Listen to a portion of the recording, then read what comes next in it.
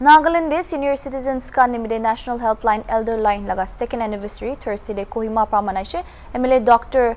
Tio Rutsoge special guest matigina. Ito homoy tai pra footprint magazine bi launch kudishe.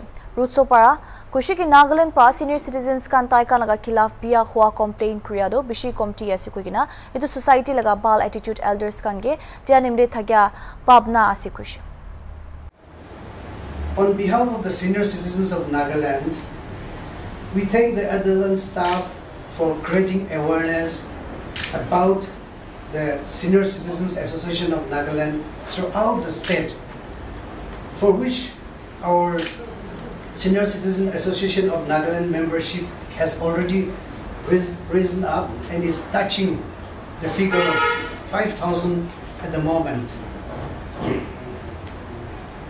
We would like to request you to continue to create awareness about the SCAN, that means Senior Citizen Association of Nagaland, so that with good number of members, we can start the district units, we can start a subdivisional units, and we can start circles and village units.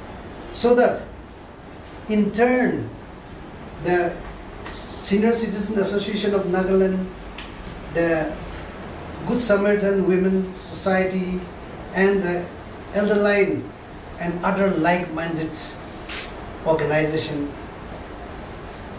and agencies can work together for the welfare of the old and the needy persons. Today, as youngsters, as active member of society, as a citizen of a city or of a state, if we give our concern, if we give our help to the elderly and establish a strong system, an organization or a department to help the elderly, you are just helping yourself, because you are also marching towards that stage. Someone of my age, in a decade's time, in 1 decade time, I will be an elder. I'm 15. So, youngsters here, I just want to tell you that if you help the elderly, if you try to establish a proper elder helpline, you are just helping yourself. You are just securing your future. And as the proverb says, or the Bible says, do it to others what you expect them to do for you. So today, what you expect others to do it for you as you become an elder citizen in the future, why don't we do it to our elders now, then, whichever way possible, because we expect others to do it for us in the near future. And as educated person, as a responsible citizen, why don't we do it for the elders now or today? Our madam has highlighted some of the visions and mission.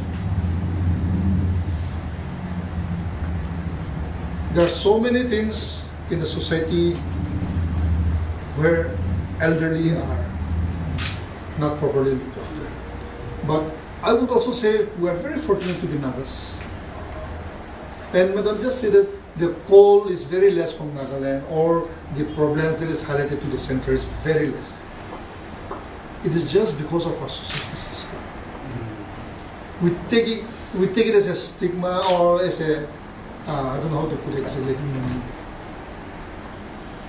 a taboo, that an elderly is neglected in your clan, in your in your village. So we usually try to help the elderly.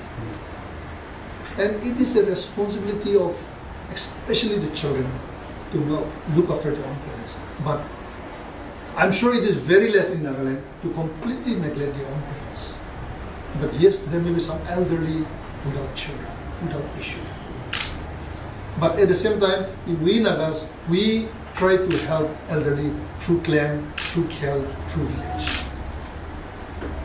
That's why the problem faced by elderly may be very less, or the complaint may be very less in Nagaland, just because of our society functioning like. But I'm sure it will slowly increase as the population increase and as we are marching towards more urbanization.